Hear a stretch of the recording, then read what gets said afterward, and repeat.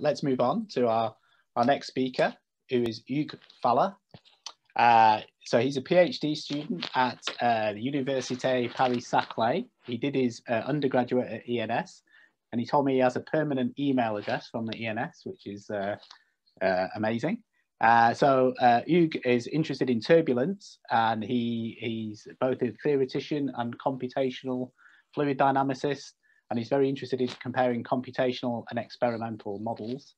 And today he's going to talk to us about intermittency in turbulence. Okay, so thank you very much for the introduction, and thank you for giving me the opportunity to talk at this fluid mechanics webinar series. I'm very proud to be able to present you today my work. So I'm going to talk to you about work that is very much linked to the Bachelor 100th meeting, so to celebrate the centenary of the Bachelor. So my work is to study the nature of intermittency in a turbulent flow. And I'm going to start first by citing Bachelor and Townsend that in 49 they tried to publish an experimental paper trying to verify the turbulence, the Kolmogorov-41 theory. And so they observed some little inconsistencies looking at this quantity inside the flow, which is alpha of n, which is just the ratio of the fourth moment of the derivative with the second moment to the square. And so they observed something that which was not expected, that this quantity increases both with n and Reynolds. And so they measured these quantities in two geometries, one wind tunnel in Cambridge, and also a cylinder wake. Just showing you an image from flowvisual.org. And so they tried to summarize their postulate in this paragraph, which I like a lot. And so they found that there were isolated regions of parts of the flow, which is very much activated with large wave numbers, and it will be close to other regions that are more quiet. And so inside the flow, we have the coexistence of these two parts. So that's a very interesting point. And also, as I just told you before, they were looking at the increase of this alpha of n, and the way they would just look at smaller and smaller scales and larger wave numbers is by increasing the order of the derivative to take into account smaller length gradients. And one of the explanations about this inconsistency that was observed is that either this was linked to strong vortices and vortex dynamics, or that the homogeneity, non-homogeneity is maintained by the action of energy transfers. And that's what I'm going to try to look closer today. So I'm going to try to answer these three questions. The first one is, do we have self-similarity inside the flow to study this non-homogeneity? Then what is the origin of this non-homogeneity? Because you will see very fast that there is some. Finally, I will try to study the links between the vortices, the vorticity and energy transfers inside the turbulent flow. And what is very interesting today is that we can use very recent tools to be a bit more precise than what Bachelor and Townsend observed. So today we are going to study the flow, von Karman flow that we have in Saclay. So it's a flow inside a cylinder, and you have two impropellers propelling the fluid, and we get a very, very turbulent flow in a small geometry. And I'm going to compare very, very well resolved direct numerical simulations of this flow. So you have here a slice with also experimental data of particle image velocimetry measurements. So these both are instantaneous fields. And I will keep going, comparing DNS and experiments in this talk. And this experiment is a measurement of almost the whole tank, and some of them were only measured in the very central region. This will be important later. You will understand why. And so these are very quickly the data sets that we have. We have 5 PIV measurements in 2D, so on a plane, 3 PIV measurements in 3D, which are a bit better resolved, and 3D components. And also, of course, this DNS that is very, very well resolved and takes into account the whole tank. And so I'm going to need a bit of definitions today. So I use the wavelet theory to define the wavelet velocity increments, which is a bit more precise than just the derivative of velocity field. So we just take kind of a wavelet gradient of u. So if u is the velocity field, I define this Gij as just a filtered gradient with a wavelet of the velocity field. And yeah, just need a filter phi. And then I define my velocity increments as delta W of L, which is L times the maximum value of this Gij function that depends on X and L. And so it should be like this delta W is more or less L times the gradient of the filtered field. And we're gonna use these filtered velocity increments, these wavelet velocity increments, to study the properties of these SP, which are just structure functions. And so it's kind of the order of derivatives that was looking, Bachelor and Townsend looked at, but we're going to look at several P and not only 4 and 2. And so one parallel that we have is that while they would increase n in the alpha n, they would look at larger wave number. And for me, in a scale space, it's a smaller L. So n increases, it's like L decreases. And so the first thing we can check is, if the flow is self-similar, then yes, you will see that in the inertial range, we have a polynomial relationship between this structure function and the length. And the first thing we can check is look at if the flow is self-similar to see that these exponents zeta of p should go like a linear function of p, and we'll check that right now. So how do we do so? The first thing we can do is I plot you on the left-hand side. It's the third structure function. And you see that in the inertial range, so from the Kolmogorov length to way larger, we have just a straight line in log-log. So we have this exponent 0.8. And if you compute that for several p's, then we can get access to this zeta of p for lots of different p. And I show you on the right-hand side, so these stars, they are just the results of the 2D experiments, and the red squares are 3D experiments, and the blue circles are DNS. And you see here that this relationship of zeta p depending on p is not a straight line. So it seems that no, the flow is not self-similar, and this is the phenomenon of intermittence that we are going to try to understand. And so the second question is, where does this phenomenon comes from? And one of the two hypotheses that were proposed was the influence of the vorticity. And so this was already studied by Chenet, Abri, and Pinton. And so what they did is that they used conditional statistics to restrict structure functions on areas where they are either strong or small vorticity according to a threshold. And the result is on the right-hand side here. If you take the whole signal, you have the curved line that, as we observed just before. If we take only the stronger vorticity part, then it's even more intermittent. It's even further than the straight line.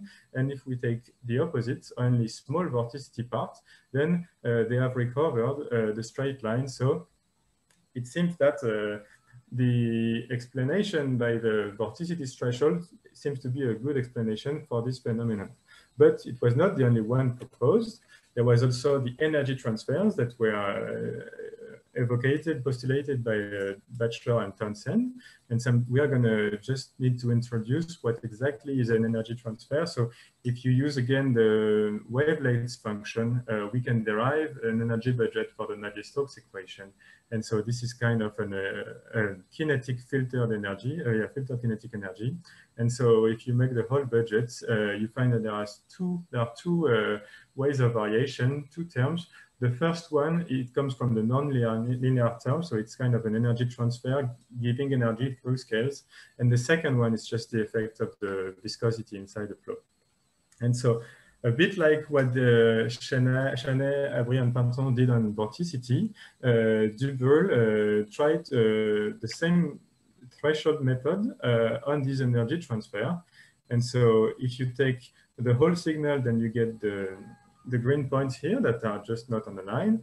And if you restrict on small values of the energy transfers according to a threshold, then we recover the straight line.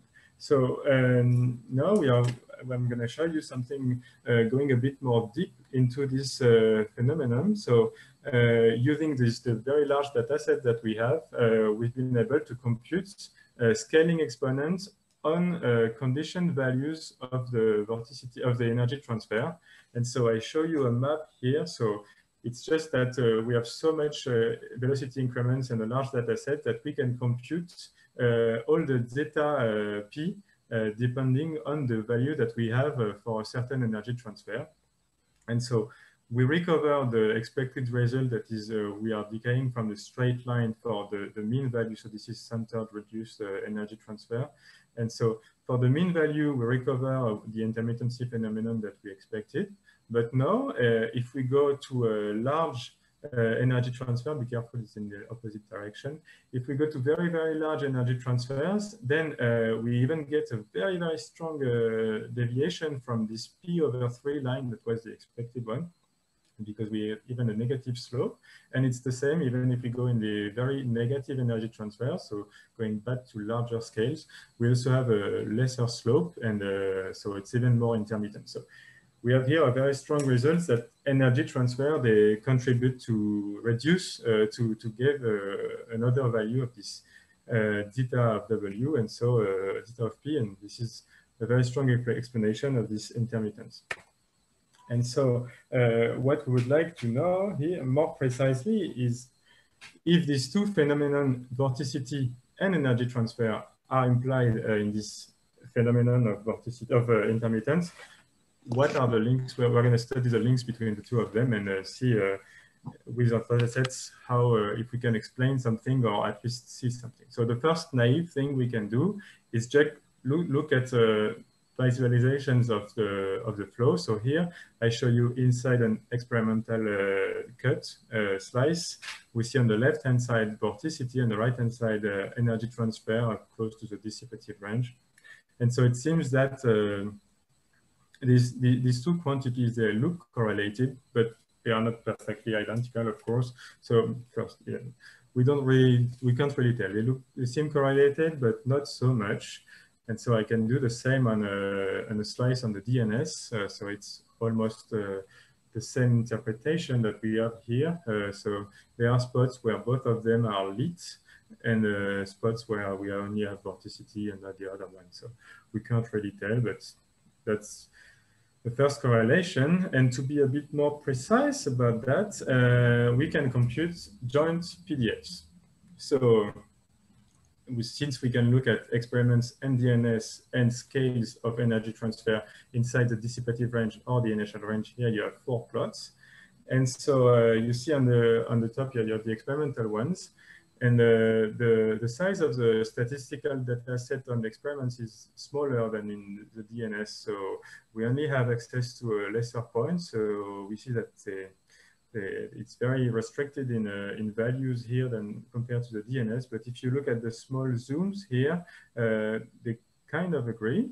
So it's good results. But there is something very interesting we see in the DNS is that we have a very, very strong tail that is rather rare, very, very rare. So it's 10 to the power 5 probability of very strong events of vorticity and energy transfers at almost every scale. So this is an interesting finding, and we haven't found them in the experiments. So it's kind of, yeah, we can wonder that maybe it's the size of the data sets or something else, because to check that, we've tried to locate those points to understand a bit more where do they come from. So I'm going to put a threshold here on this PDF, and I'm going to locate the points that corresponds to this tail that I see here on very strong events of vorticity and energy transfer. And so where are those points? So here it's the positions of the points inside the DNS. And the color is just the z-axis. So if it's plus or minus 1, then you're inside the turbines. And so what we see is that these points, they are not in the middle of the tank. They are either close to the impellers or close to the walls at mid-height. And so it's kind of normal that we don't see them in the experiments because all the experimental measurements were done at the middle of the tank, most of them in a very small parallelepipedum. So we don't see those points. So it's kind of logical. And another very interesting thing is that if you look at the main flow inside the cylinder here, we have a very strong shear layer at mid-height, so kind of here. And so these very strong points are at mid-height in the shear layer and close to the boundary.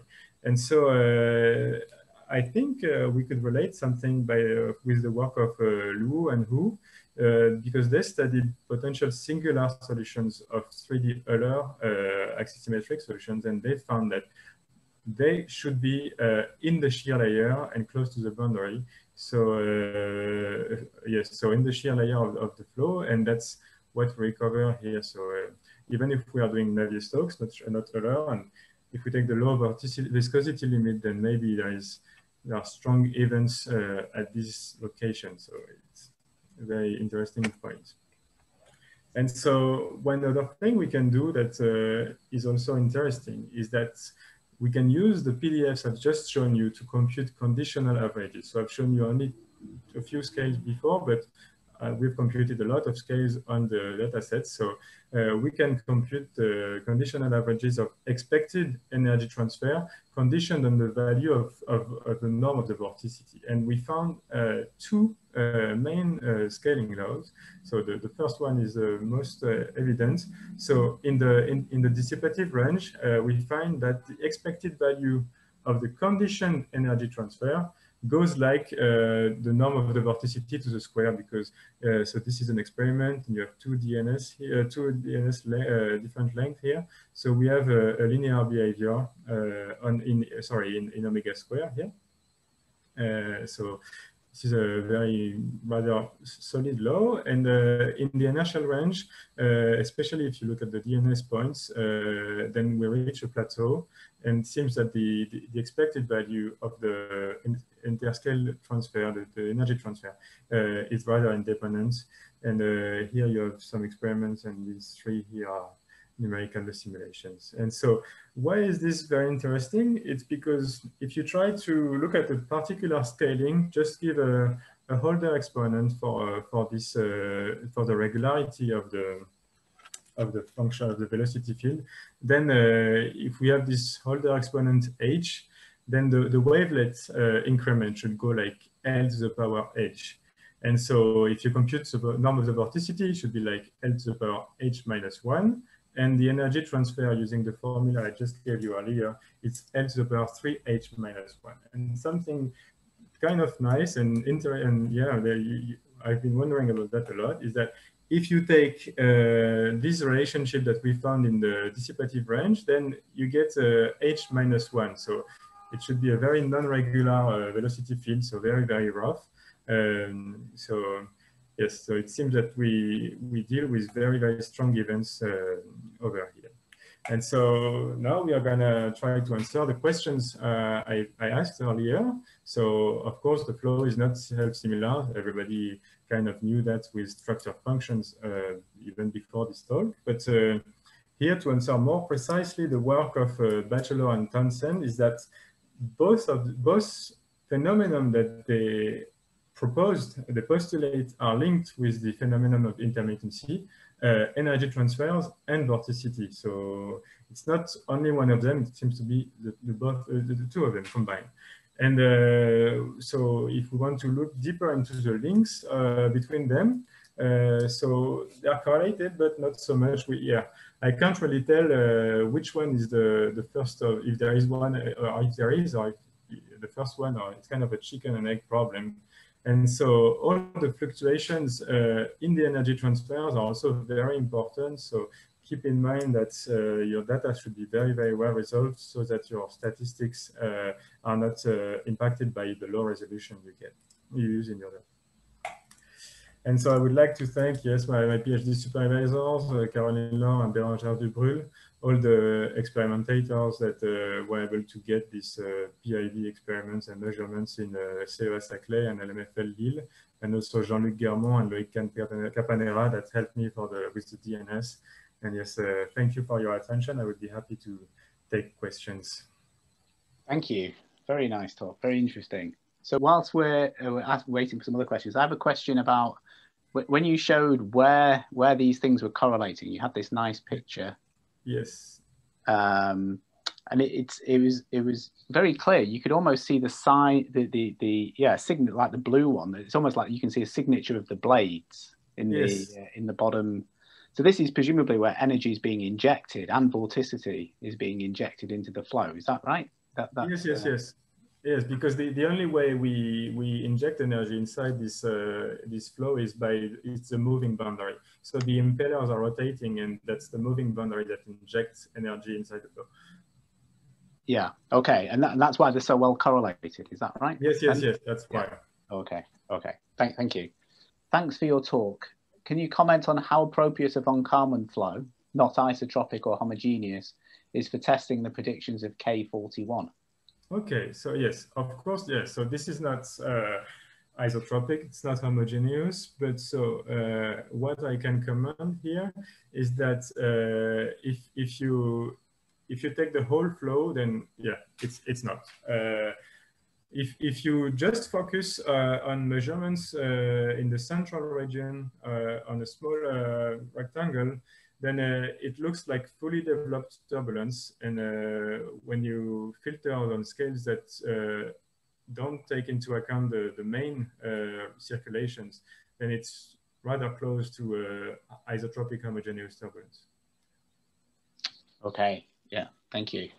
So another question, which is, you focus on vorticity and entropy as a quantity for conditional sampling, but would you expect similar results with respect to intermittency behavior using strain rate or dissipation instead? If not, why not? Yes, we could focus on strain rate. Why did we focus on vorticity? It's more, I would say, because it's a very well used quantity in the turbulence community. Yes, that would be interesting to look at these condition statistics on other points, on other things like strain rates or dissipation. I agree. Yeah. Okay. But do you think it would change anything, or you don't know? I feel like it should be rather consistent, but I can't be sure. Sure. Okay, this is a question from left field. Would combustion affect the occurrence of intermittency in turbulent reactive flows? Oh, so very interesting. So I'm sure it would affect in some way, but I'm really not an expert in the combustion phenomenon. So I'm sorry, but if, of course, with combustion, you should insert energies at a different way, so it will impact, of course, the energy transfer. So I'm sure it will affect it some way. Yeah, that's a smart answer. I'm sure it will affect it in some way. I think that's so Jonathan has said, can I pick up on your answer to Facundo Cabrera? It looks like omega and D are large in magnitude away from the center of the device, where you have isotropic homogeneous flow. If you condition on being in the central region, how do the results hold up? So as you've seen here, so these points, these ones are not in the central region. So if we look only close to the central region, then we will rather get those. I'm not sure, but we won't get these points that are not in the central region. But one thing that can hold is this behavior, because here you see the open symbols. They are all experimental measurements. So the big circles, filled circles are DNS, and the open symbol are just the experiments. And so the experiments, these ones are just in the center of the tank. And we still find, for instance, these relationships that still true, especially in the dissipative range, the linear behavior between the two of them. I mean, the expected value of the energy transfer goes like omega square. So this is also true if you only look at the central region. Okay, that's good. And perhaps a final question from Praveen. What specific effects are there because you're modeling the impeller blades? Can you expect the same kind of results in the absence of blades if you just have rotating discs? So for instance, here you have the boundary, the walls are not moving, only the impellers. So here you have the fact that the flow is rotating while the wall is not rotating, and we still have those points here. So even if you force the flow a different way, maybe you will lose the impellers, but you will keep, I think, what's going on at mid-height in the shear layer close to the boundary, that you have a rotating flow with a shear layer and a fixed boundary. So I don't know if you, so I think that what's happening right here at the boundary would still be here if you force the flow with a different forcing method. Okay. Okay, this really is the last question. So thanks for the nice talk. A follow-up question to the isotropic case. If you consider a rectangle inside your domain, are you able to observe a direct scale-to-scale energy flux over some scales? Yes. Because so that's there is kind of a trick here that is more for the experimentalists. So if you look carefully, I've shown you there are lots of experiments, and so because for optical reasons, the area is fixed in terms of optical measurements. If you go in the lab, then it's fixed. But there is a trick here, as you see that the Reynolds number is varying a lot from 6 × 10⁻³ to 3 × 10⁵. And so one way we can go through scales in terms of L over eta is by having a fixed measurement setup, and you just make eta vary by switching the Reynolds number or the speed of the rotating measurements of the impeller. So that's why you have so many experiments here and only one DNS, is because to go through the scales, it's the same geometry, but by switching the Reynolds number, we're going to look at different eta. And at least when we vary L over eta for the experiments, in fact, we vary more eta than L. And in the DNS, it's more L than eta.